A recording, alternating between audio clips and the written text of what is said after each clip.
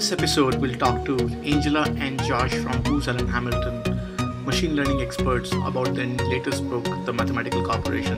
So stay tuned.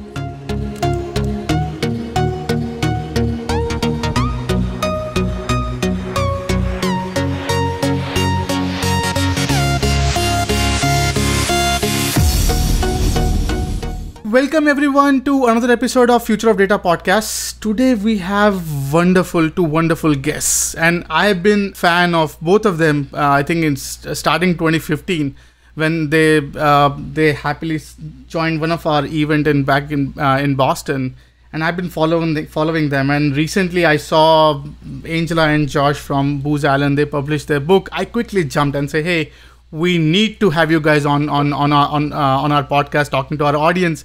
And they took the bait. They jumped in, and again, amazing people do amazing things. So that's one example in action.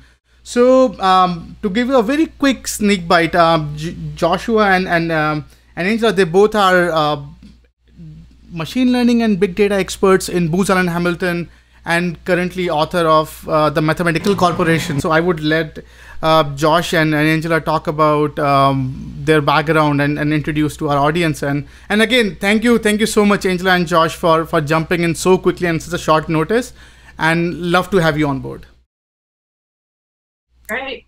Hey, Vishal. Hey, everyone. And thank you to you, Vishal, for everything that you do for the community, all the events and activities. It's really great to see all of the things you're doing.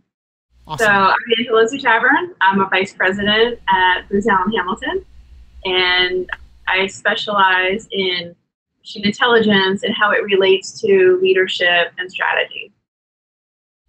And thanks for having us. I agree. Thanks for all that you do for the community. It's a vibrant community. I'm Josh Sullivan. I'm a senior vice president at Booz Allen, and I lead our data and advanced analytics work. And I have the kind of immense pleasure of working with hundreds of people way smarter than me, doing some incredible work with clients all around the world. Awesome. Again, glad to have you guys on board, and I'm super excited to just jump on the topic of the day, your book. So let's talk about Mathematical Corporation. What is this book? If you can give us some background. So we were out there working with hundreds of organizations, and these were government organizations, commercial organizations, nonprofits, and we saw a theme emerging that these leaders in the organizations were trying to figure out how to use machine intelligence, but the hardest part wasn't just about the technology. Some of the hardest questions they were struggling with involved strategy and culture and leadership. And so Josh and I really wanted to compile all of these amazing stories of these leaders in the book. We have 60 leaders who are profiled in the book and over 100 different organizations. And they were really excited to tell their stories and share their experiences with everyone else. You know, it's kind of refreshing to hear a lot of the leaders talk about all the hyperbole and all the hype around these technologies, and how some of them cut through it and had some really tremendous successes with their pilots, and how others, maybe took the long journey and did some pilots and really had to learn their way along to how to make sense of all this technology, and how to actually ignore some of the hype and make it real inside their organizations.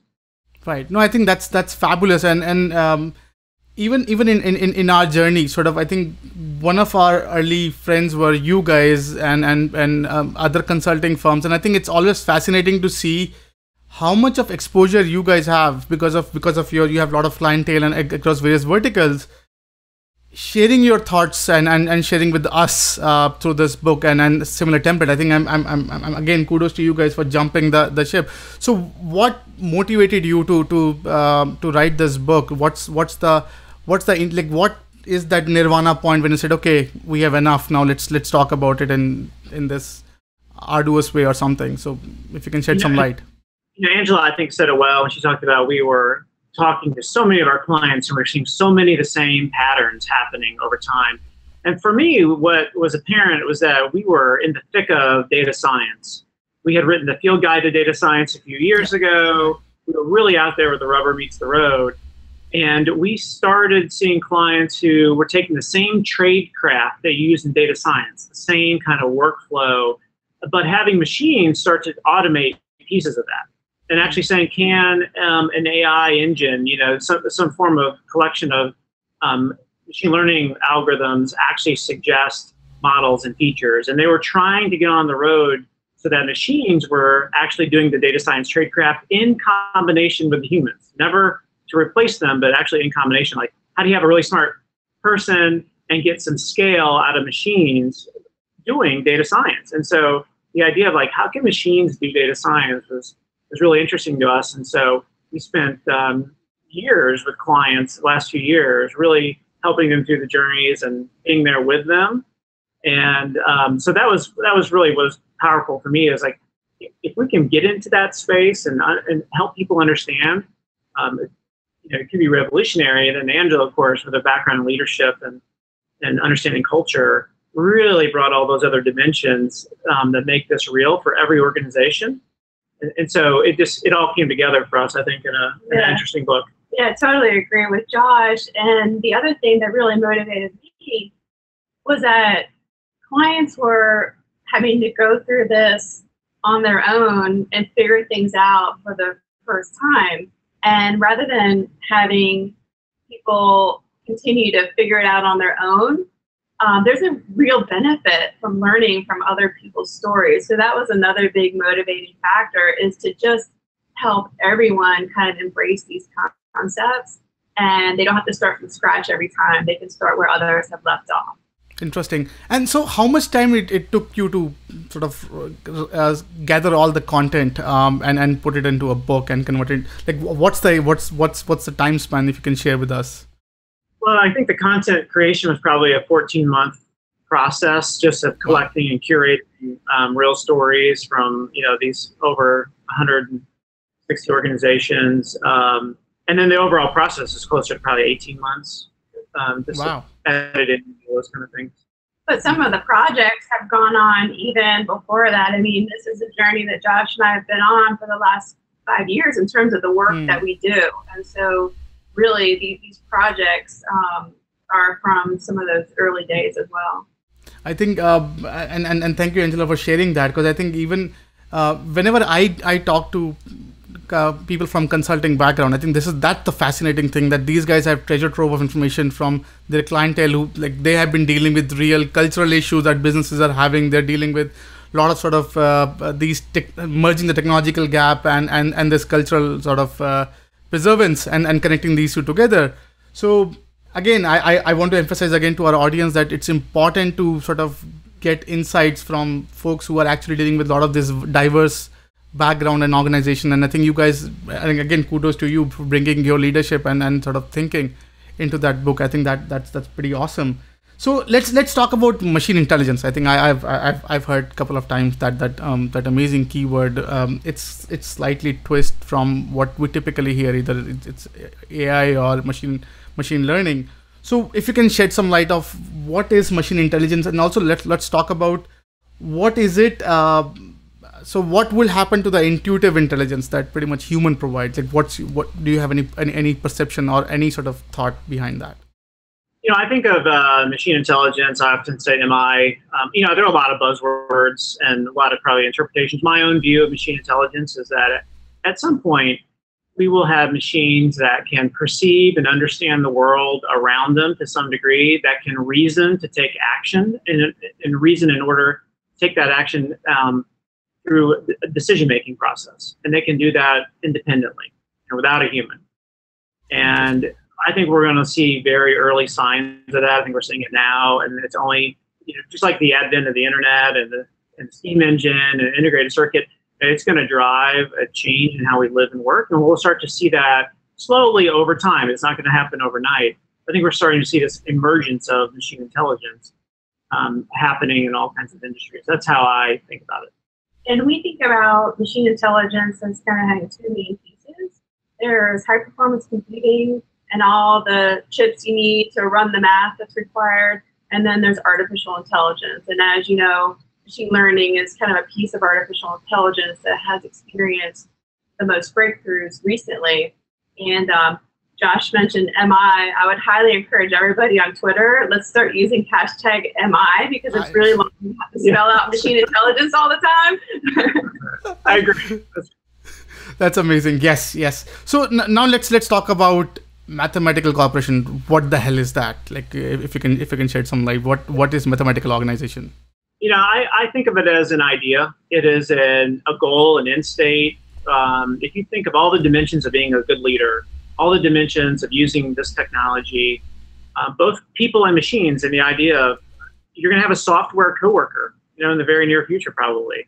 And how, as a leader, does that even work? And how do you use this technology in a meaningful way?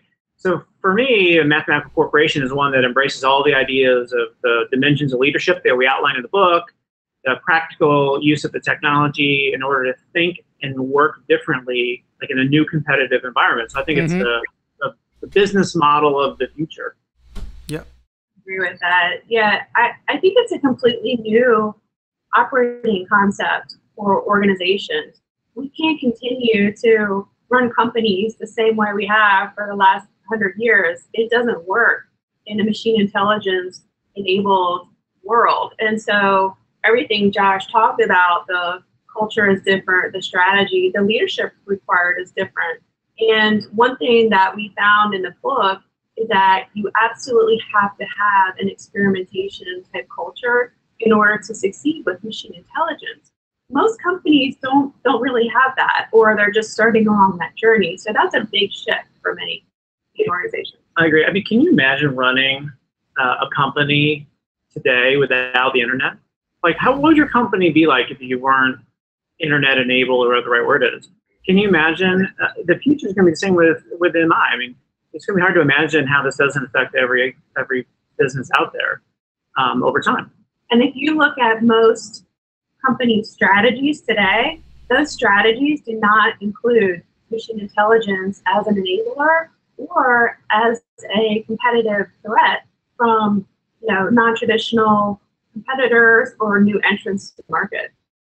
Interesting. Yeah, I think that you're absolutely right. And so I have a segue thought in that. So I think we hear a lot from a lot of businesses that, hey, data science and being data driven, it's still a play for lords and kings. Like, it's still not level to the commodity of a small business or mid businesses. So what is your take on who would embrace this idea of mathematical organization? Like, what's the ideal fit for a business, if I'm a business, that I should think about this? Do you have any thought on that? Yeah, so I love that you asked that question. And in fact, some of the examples in the book are very small companies and startups. So Josh and I have seen how this applies to really organizations of any size. And one advantage that some of the smaller companies have is that they could actually leverage some early technology investments that maybe large companies are making and then releasing open source. And so we think about it as applicable to organizations of any size. And back to Josh's point about the internet, could you imagine any size organization today that wouldn't use the internet? Of course not. So that will be the same with machine intelligence in the future. Yeah, there's a great example in the book from a small company in Boston called Epidemico that use a lot of these technologies to kind of rethink their business model, rethink how they engage in their community. And they actually imagine a future where they partnered with Uber to deliver flu vaccines to people who needed them by using Uber as kind of a distribution network. And their entire focus of their business was understanding disease and the spread of disease, and using social media and other forms to kind of track and really understand the spread of disease. And so it was really interesting that they were able to take these kind of concepts and these kind of technologies around machine learning, and instead of hiring a bunch of data scientists to do it, they try to use it to reimagine part of their business model. And that to me is a great example of what's possible with this kind of technology, and what's possible when you have the right leaders trying to imagine what they can do with this technology. I think that's definitely exciting. One thought I'm sure you must be hearing with exponential than what we hear from our lens. Many of the businesses, so we hear a lot that, hey, culture is very close to us, and in many ways that's a detractor for any change, right? like we have to just, we know the way we are doing this, this is our secret sauce, let's not change it. And then we have this rapidly emerging world which is fueled by all of this sort of these technology companies and what's happening. So what are some of the hacks? So if I'm part of, say, that organization which is very heavy on culture, and say, hey, no, it's data, too much like openness and all that, and putting our sort of all the eggs in something which is very predictable. What is your pitch to those executives who are stuck in that cultural sort of paradigm, who want to change, but again, they are just pretty much slaves of their culture, and it's very difficult for them to move on, if I may use that word. So what are you thinking on that? Yeah, so one of the biggest success factors that we found across all of the leaders in our book is the ability to shatter their own constraints.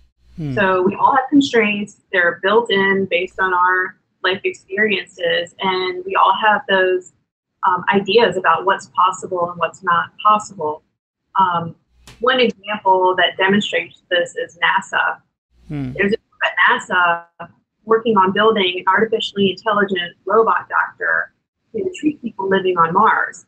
Now, if you don't even believe that living on Mars is possible in the first place, you're certainly not going to devote your career to building an AI doctor or a doc in the box, as they call it, to treat people living there. So that's a leader's job, and that involves shattering your beliefs about what you can and can't do, because many more things are possible today than in the past, and then rallying people behind that vision and enabling them to make technological breakthroughs. I think shattering constraints is certainly one major culture factor. Well, and I think my bumper sticker version would be your competitors maybe are not waiting to try this out. So you better find your wherewithal to start an experiment or a pilot and start trying. Another huge shift for leaders has been moving away from reliance purely on gut instinct and mental models, and coming to rely on the machine as a true collaborator, not just as a tool carrying out instructions. Josh and I like to say machine intelligence is really another seat at the table in your boardroom. I think that's well said. Sorry. Yes, Josh. Yeah, I was going to say some of the best examples that you can read about in the book in great detail. They have leaders who understand the real beauty and complexity of the world. Like, the world is complex. Most of our models are very simple, and they don't reflect the complexity and beauty of the real world. And some of the best thinkers have figured out ways to better approximate their models, better use this technology to try to reflect the real complexity of their business and to help them make better decisions. So it can start to be a combination of gut instinct and your own experiences, plus kind of what is the machine telling you, and over time, figure out how you start to incorporate more of that into your decision making. Interesting. Yes. There's another example in the book about Merck, and they had a lot of data in their manufacturing process. And so there's a story about their vaccine manufacturing process, which is a 4-stage process. And they had a ton of data and were optimizing each of the 4 stages individually. And it wasn't until they really looked across the entire process that they really made the breakthroughs that they were looking for. And some of the culprits that they thought would be causing the problems, like raw materials, turned out to be not a problem. And it did turn out to be some of the elements of the fermentation process. So it was really unexpected result when they looked across a spectrum of models and not just optimizing each individually. Right. No, I think that's well said, and I think many times that we should have something like a lean-in model. Pretty much, we just like to get businesses more flex about this idea of, hey, data-driven, because it's a cultural shift. Like, I talk to a lot of business, one of the guy actually, he's one of the skeptic and definitely executive of a big company, and his point was that, hey, I don't want my core competency to be wiped out or shared with everyone with the next software upgrade. That we hear a lot from sort of bunch of skeptics. Hey, that if I'm relying too much of my thinking process on these machines and capabilities, then we may not know what we'll lose, or the other side is we may not know what probably we could gain. So what are some of your thoughts on to that skeptic? Yeah, we have a lot of conversations with both clients and then just people we know and leaders, and that's a resiliency conversation.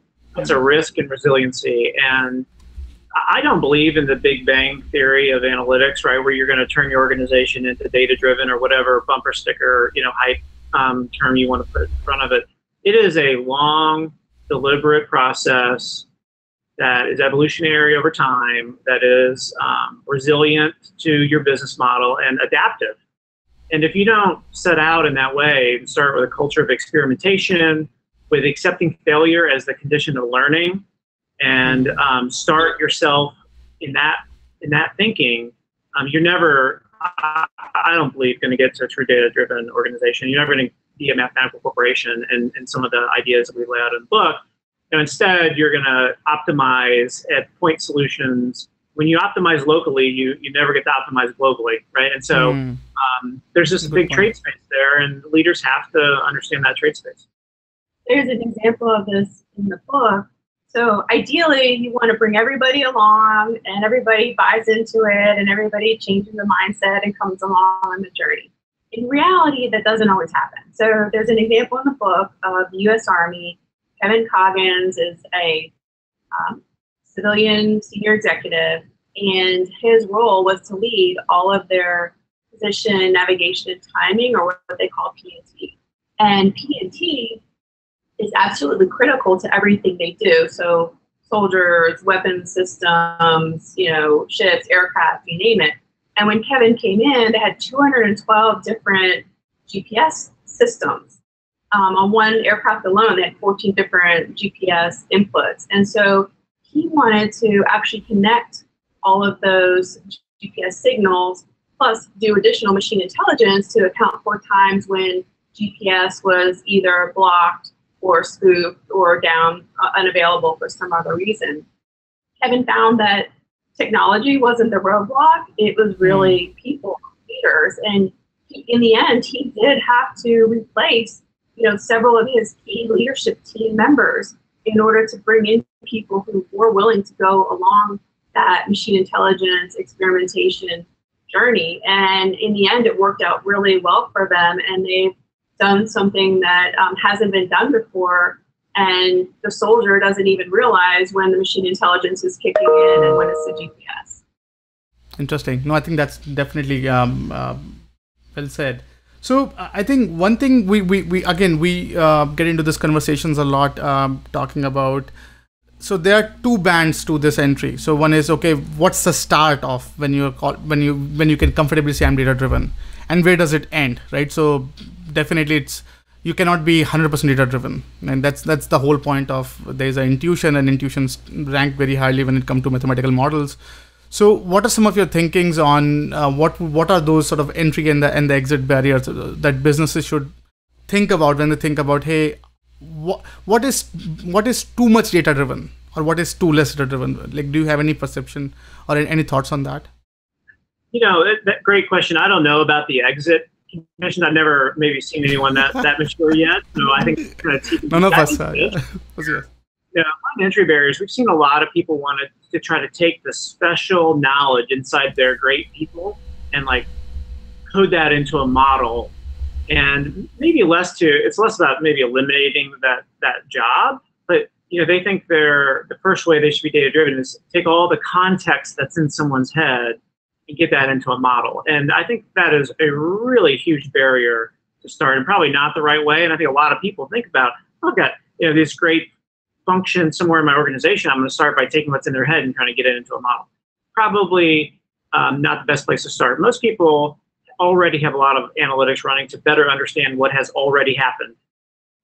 Generally, I think the next barrier to cross is to start having a decision-making process that has some amount of predictive analytics into it, and actually get very comfortable or scoring your decisions against the predictive models and evaluating them over time and getting very comfortable in doing that. And only then can you really start having humans and machines starting to collaborate. And that's kind of the next big step on your way to using machine intelligence, right? And being a mathematical corporation. You want machines and humans collaborating. You want a machine as a collaborator. And I think that's kind of the next big barrier, the next big wave to get over. And in the book, we talk about a number of organizations, both big and small. We're starting that process. Yeah, I totally agree with Josh. I think another barrier is actually strategy. So take Google and Tesla, they're automated vehicle businesses. Obviously, both very data-driven, technology-driven companies. The way Google went about collecting data was they used kind of their vehicles and their employees who would drive around and they would collect the data. And it took them about 6 years to gather 1 million miles worth of driver data. Tesla, on the other hand, put self-driving features in every car they sell, and they collect 1 million miles of driver data every 10 hours. So, same technology, same business, but two very different strategies. And another twist is the Chinese search engine firm Baidu. They announced they're actually going to release their self-driving software open source. So yet another different strategy move. So how this will play out remains to be seen, and the people who lead will probably end up being a combination of all those approaches. But strategy can be a real advantage and also a real barrier. Right. I think that's a good, and you're raising a very interesting point, and definitely I would take a segue into that, at least for a bunch of questions. So you talk about open source, right? I think that's another hurdle. You guys must be hearing a lot that, hey, enterprises locked down, secure, like I know what pretty much someone is thinking and making sure that the business enterprise and sort of my essence is not being impacted. But now when we talk about open source, and there's a massive community push from the open source side, that even the people that you're hiring nowadays, even they are demanding that your organization should be more adaptable to sort of these open source capabilities. Now, isn't that sort of releasing some of the core competency to this open source platform or capabilities that you have less control over? Now we're talking about now Mathematical's model is all about being more predictable. But now how can we be more predictable when we're using very unpredictable environments? So do you have any take on that? Yeah, my sense just from hundreds and hundreds of different clients is that that's a really complex ecosystem. Everyone has their own, I think, varied approach to that. I'm not sure there's a one, size fits all or even one theme of an answer that I've seen. Even large organizations will sometimes embrace an open source culture in one division and not in another. It's a risk tolerance. I will tell you, I have noticed some of the conversation lately moving away from closed source, open source to more long-term vendor lock-in in terms of a platform. Like if I'm going to be on one platform, how do I make sure I'm not locked into that long-term? And that's been more the nature of the conversation. And I think that's why you're seeing the rise to even a lot of the analytics that we create for clients and some of the strategy. They're wrapped in containerization. They're containers wrapped around microservices that are interact with some of the analytic endpoints as inputs and part of the flow. So I think we're turning the corner. I think to some degree on open source versus closed, and that's more of a business model conversation versus if as a leader I'd be more worried about lock-in and the risk and cost if I wanted to move a platform. In addition to open source, we're seeing a big trend toward open data. So not only open government data, but also social good efforts involving open data. And so we have the Kaggle community and the data science bowl challenges where the data science community has made huge breakthroughs in terms of predicting lung cancer, heart health, ocean health. And we've seen companies like GlaxoSmithKline actually release formally proprietary data, medical data, and that allows the community to make new medical breakthroughs for kind of the greater social good. So open data is hugely important to the community. I think just about every data scientist at some point trains on Census Bureau data or some other kind of government data. So we need to continue to support that and to continue to advocate for open data, both from the government and private entities as well.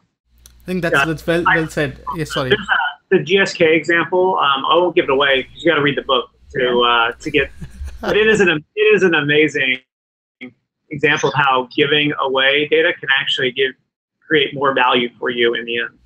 Really interesting. I think well said. So now, in context to your mathematical organization framework, so how would that respond to something like open source and closed, and how would that respond to, as you're saying, vendor locking? Like, do you care if you're on this journey of being a mathematical organization? Are these some of the KPIs that you worry about? Like, what do you think about this idea of how much I should be open source, how much I should be, or like, what are your thoughts on that? Just I think from being in the trenches and so many different industry verticals that we move within, that at least in terms of the book, it's not something we spent a lot of time kind of diving into, because it's such a complex ecosystem and it's such a domain specific and industry specific kind of decision framework that, that's one of the areas where there's not one rubric by that you can set out a set of recommendations. It's just the topology of that space is just way too complex, really. Interesting. So let's talk about so in mathematical organizations. So I'm a small business. I want to get started. Like, what are some of the initial steps or thoughts or good strategies that you would suggest for us to sort of execute? And so if you want to get the journey, some thoughts.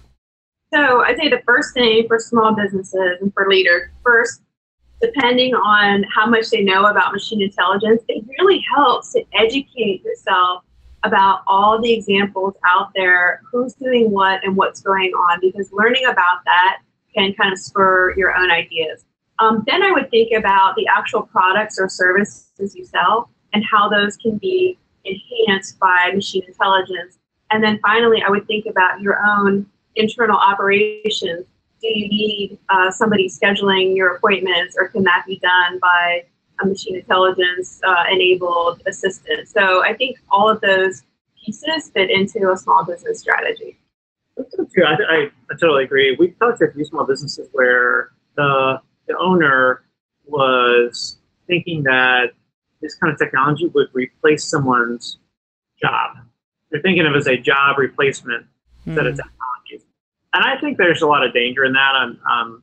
Angela and I actually disagree on a topic here that we can share with you. But I think right now the state of the art is machine intelligence can help you automate certain activities that you do. Hopefully it's the toil, the mundane stuff, the repetitive stuff of a knowledge worker. That would be the place, if a small business, I would look to create value from machine intelligence. It's not a job replacement program. And I've been surprised at how much I've heard that and how many questions we've gotten around that. Now, Angela and I disagree. I actually think long-term now, if you think long-term, I think there will be job replacements. I think we will have job loss, net job loss because of this technology. Long-term, I don't think that's around the corner. But long-term, I do think that will absolutely happen. But we disagree on this stuff. And it's fun to have a friendly disagreement with your co-author. It makes the book discussions more interesting. So my point of view is I believe long-term that machine intelligence will be a net job creator. And the reason I believe that, I agree with Josh in that there will be many jobs that exist today that machine intelligence will automate and replace. But I believe that it will create businesses and launch entirely new industries, and that will result in a net increase of overall jobs. I think right now you're hitting something which is very close to even my heart. So I'll give the third perspective when we're talking about this. I think so. We recently worked on an AI tool called Tau, and our sort of futurism imagination is that it's Vishal and Vishal's AI that would be counted as an entity. So it's job of my AI to tell me what I should do to stay gainfully employed or whatever, right? So that is because I think there has been a lot of talks around whether AI will take away jobs, but there's not much conversation around can AI help save it, right? Because AI knows where intuition is better modeler than sort of a raw mathematical sort of non-perceptive analytics, right? So from that perception, that's why I think spot on that it will be somewhere in the middle. It's exciting time for all of us, by the way. So for sure, your AI collaborator. That's right.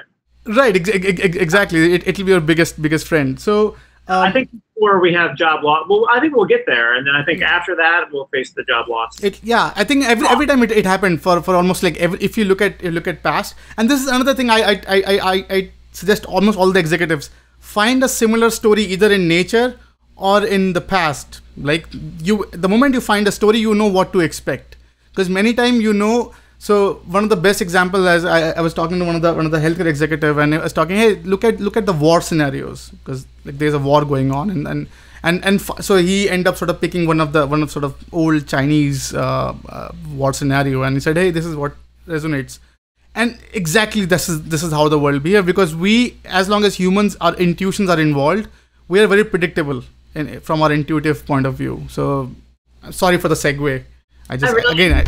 Example is auto trucking, and so that was a company created by Google engineers within 10 months, bought by Uber for $680 million, and so they actually made their first automated delivery last year, 1,000 cans of beer. But for right now, the driver is still riding in the cab because the driver has to take over in bad weather or in city streets. But on the highways, the driver is freed up to do whatever he or she wants to do. And there was a great story about a driver who was in the back of the cab doing yoga while the machine intelligence was driving. I think that's fabulous. So I think so. Regarding these new emerging companies, right? They can pretty much work on the latest. I think they are at an advantage where they have not yet fixed on the culture of the company, so they can be data driven, they can be whatever, and I think that's why you are right in saying when that startup has the maximum leverage in this.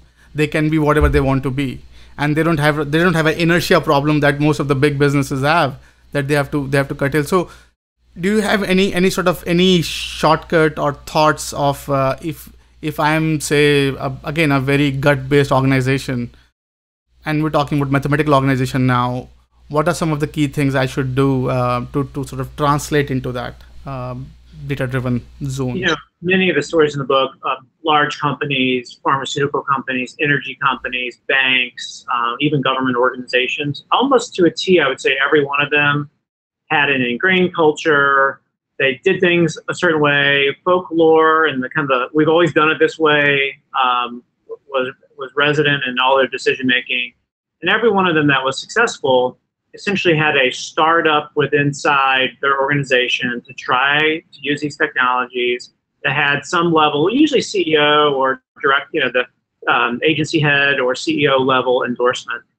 And it took 18 months, and they had to kind of prove their worth. And only when they moved past that barrier could they start to think about how to affect the rest of the culture over time. And by the way, we've had some great leaders that we work with. I think one of the quotes we hear all the time is it only takes 20%. Once you can get 20% of the leadership team convinced, the snowball is starting to roll down the hill, and that's all you need. And I agree with that. I've seen it in practice. One of the big departments that will be impacted by this clearly will be all IT departments in any organization. And so Josh and I say, imagine a world where there are no IT departments. And it sounds kind of far-fetched, but it's actually closer to reality than we think, because the amount of resources and time and labor that companies spend on IT O&M, a big chunk of that can be taken over by machine intelligence. So companies have to start thinking now about what to do with all of that talent and how to retrain them, revector them, refocus them on more creative type activities. Interesting. So now I think let's get back to our book a bit. So when you are writing this book, you have a perception of what an ideal organization is, right? This is what we call a qualified organization those have made it. So do you have any a definition or sort of a picture perfect image of who is the ideal hero in this book? Yeah, so we say in the book, there is no fully mature mathematical corporation yet. There are certainly companies that are close, and companies like Google, going AI first, and other companies as well. But the mathematical corporation is really a vision for the future based on many examples that we're seeing today. And so no one's quite there yet, but the major components of it are impossible strategies, meaning the leaders are willing to shatter their constraints about what's possible and go after something totally new. What we call impossible technology. And the reason we call it impossible, because it just didn't exist or didn't work a few years ago like it does today. And then really kind of that leadership, big mind component of the equation, where from the top down, leaders are encouraging the entire organization to experiment, to think differently, and to really make big breakthroughs. Interesting. So now let's talk about it's one of the useless question, but I'll ask regardless. So what are some of the businesses who are not right fit for this? I don't think there are any that are not a right fit to this. I mean, I go back to Josh's point about the internet. I mean, is there a company you can think of today that's not a good fit for using the internet? I'd say the business that wants to go out of business, maybe. But listen, there's a lot of these technologies have been around a long time, and there's a lot of hype around this, and we'll go through the trough of disillusionment. We'll go through a time when there's an industrial level AI accident. Mark my words, that something like that's going to happen, and it's going to cause a lot of pause, and people will recoil a little bit. People will be afraid of losing their job. Even maybe that may not be the case in the near term, and it may never be the case for a lot of people. All that will kind of be in the atmosphere, and so I think there'll be a lot of turbulence around using this technology. But if leaders, we don't kind of cut through that and understand what it is and what it can really do right now and what the long-term potential is, if we don't start figuring that out now, you're going to be racing and losing a competitive advantage to a competitor who's already started to think about this. So now's the time to start thinking about it. And I think it's got to be every organization, and how much you put your toe in the water could be different for each organization. But I think Andrew's point about the internet is great. I mean, you would never start a company and not have email or use the internet, and the same is going to be true. No, it's funny actually. So it reminds me of a conversation I have with one of the chief risk officer of one of the banks, and he put it the best. He said that Vishal, the problem with the industry today is that a bank cannot be a software, but a software can be a bank. So it's my job to be get there faster than those guys get to us in some ways. So I think that his panic was very clear from this. So he said, this is my sales pitch to my executive all the time, that sure, we can just be relying on the regulation for quite some time till we exist, but the moment that those regulations are off, then we are toast. So I think that's you rightly said that if you're not in it, then there's a strong chance that probably you lose this train very soon. Well, I mean, you have to look back just on, as humans, how we live, right? The invention of the continuous motion steam engine changed the very nature of how we live.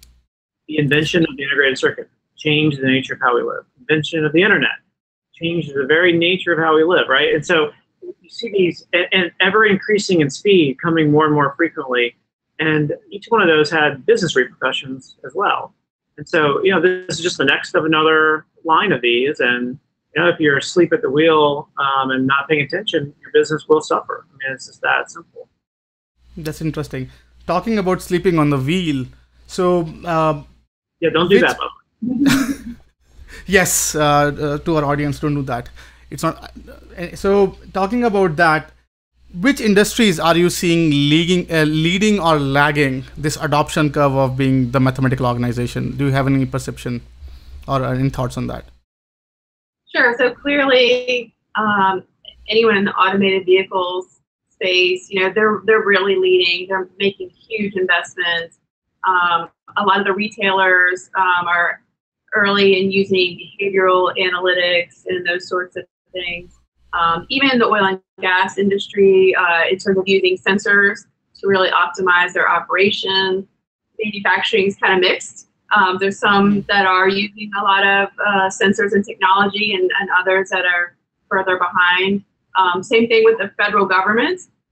Some areas of the federal government are really far ahead and doing interesting R&D projects, and then others are lagging behind. I think it's a mix. I don't know any other industries. No, that's well said. Interesting. So now define what is the ideal reader of this book? Like if you say the picture perfect reader, who would that be? Well, for me, I think it's a couple. One is, of course, senior leaders. Hopefully this gives them the inspiration or at least the fear that something's changing and they need to think about it a little bit. I think those who are maybe broadly call them middle managers, people who are line managers, either because they aspire to grow their leadership acumen or because they just want to be better at how they think and work in their role. Certainly there's a lot to offer in the book for them. And then I think if you're an individual contributor, you would want to understand the future technology landscape and how you fit into that if you're even at an individual level. And I think there's something in there for everyone. I agree with that. Better to be part of the change than to have it happen to you. Right, exactly. I think that's pretty cool. So now let's talk about mathematical organization. So what's next? What is next for in that book for A? So what's next in the mathematical organization book? It's really interesting. Even since we've gone to print, we've had a bunch of leaders kind of approach us with their stories. They weren't quite ready to share their stories previously, but they're at a point now where they've made enough progress they're willing to share. So Josh and I are actually collecting additional stories and case studies, and we'll figure out the best way to kind of put those out there. But we just see more and more leaders experiencing breakthroughs and wanting to share what they've learned so that others can benefit from it. Yeah, a theme I think we're hearing a lot is that people are the drivers of the breakthroughs. The AI models, ensembling a bunch of machine learning models, using the machine intelligence kind of technology is just a means to an end. It's a way to get work done, and it's a way to learn and to understand what's happened and make some amount of prediction. But always it's been a person who said, what if we do this? What if we have this set of machine learning algorithms, we apply them in this space for this reason, and they remove themselves from their constraints of how they normally thought. It's always a person who's the driver of a breakthrough. I think that's really interesting, kind of what's next for for Mathematical Corporation. People got to remember that we should be the drivers of breakthroughs. We should be using these technologies to help us make it real. There's a good framework in the book that's helpful for people to think through what machines are good at and what people are good at. So, things like organizing and recognizing patterns, memory, that's the machine's domain. And then people are great at the creativity, imagination, framing up problems, and setting strategy and vision, like Josh talked about. Interesting. So I think I recall from sort of when I wrote my second book, I think in both the book scenarios, there was an aha moment. So there was a moment where I said, it's all worth it, or this is amazing. What was that moment for you guys when you were writing the mathematical organization? For me, it was either the hearing the desperation or the raw excitement of people who decided to start on this journey. And there's a lot of stories in there, a lot of mixed results initially, but just the aha of how many people are actually trying this and how they're grappling in the dark, and kind of the elation of getting to some kind of milestone. For me, that's when it all really came together. All these different dimensions of the technology and how to use it, and repercussions and leadership. And we were kind of talking about all these things, but then when you start to look at it through the lens of all these stories and what you've actually learned, the lessons you learned from each one of these stories, it sinks in. It's incredible. For me, it was realizing that most of the leaders that we talked to for the book had no background in machine intelligence, and in some cases didn't even have a technology background, and were willing to open their minds and learn what they needed to learn in order to make these breakthroughs and have successful outcomes. So it's just that willingness to totally reinvent themselves and in some cases launch entirely new careers for themselves. I think it's well said. So I remember I was talking to someone that what would Picasso appreciate would be probably a better brush, right? So these capabilities are that brush, and executives are still Picasso. You still have sort of your art form that you can create from that brush. So I think rightly in pointing that out. So now let's talk about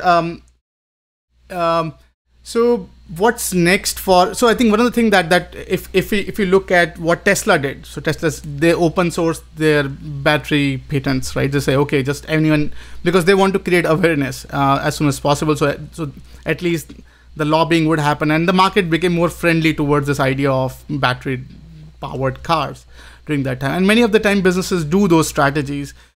In being data driven or being machine learned organization, what are some of the things that, because I know like companies like yours, you guys can do a phenomenal job because you have treasure trove of insights from the leadership point of view, whether it's a small to mid to large and large and beyond. So what are some of your thoughts that people could do? Like I'm going in line with Lean In or some of those sort of campaigns in which people can actually, because I think you have a fabulous opportunity, if I would say, to sort of create awareness. And I think this book is amazing. I think that's why I was blown away with the fact that that you guys are writing it, because I know, like, we talk to a lot of people who are on the fence, who don't know who to talk to. There's no community element. And Angela, you said that you'll probably publish a bunch of more stories of executives and add it to the mix of other stories that probably will happen in the book. So what are some of your thoughts that how would you sort of energize that community to use being data driven, sort of using your current sort of corporate background and sort of your exposure of all these businesses doing fun stuff? One of the themes that I think saw from doing the book, and that you may recall seeing this terminology all throughout, was the idea of embracing complexity as an asset. That's something I think energized a lot of leaders when they realized that instead of doing what most leaders do, which is try to simplify the problem, attack it from one specific angle. There's in the Army, the case that Andrew talked about earlier, the Army example, was a case where we had a leader who embraced the complexity of what he had, of the real world, and said, I'm going to use this technology and I'm going to have an approach that says that complexity is actually an asset. I don't have to re-engineer an entire system. I'm just going to use this technology to connect all of these pieces and embrace the complexity and use it as an asset so I can get something done faster and do it in a more resilient way. Actually, great strategy, great approach. And so I've seen a number of leaders who've kind of been energized by the fact that, okay, I don't have to continue to use reduction and simplify. I can actually embrace the complexity of my business and how my business works. And instead of trying to re-change everything to fit the technology, I'm just going to have the technology fit the way I actually work, and I'm going to start there. And what a breath of fresh air for a lot of leaders. Interesting. So, and by the way, thank you so much. We are almost at the tail end of the conversation. I think one question I definitely want your answer on, and this is from my personal experience too. So I expect people to read this book and get something out of this, right? And many times people come back, they have their own sort of takeaway from the book, and definitely it's much appreciated, whatever I thought. But as a closing thought, what would one takeaway you want a reader to get from reading this book? That's like they have done it. Like, this is amazing. So for me, I would like people to not only think differently, but act differently. This is not a book for people who are happy with the status quo, who love everything they're doing the way it is now. I mean, this is a book for people who really want to make a big change or come up with something totally new and innovative. And so the thinking differently involves shattering your constraints, asking bigger questions, and inspiring people. The acting differently involves bringing together diverse teams, people with different backgrounds to spur creativity. It involves the experimentation type approach, and allowing those failures along the way. But in the end, it's all about, doing something different.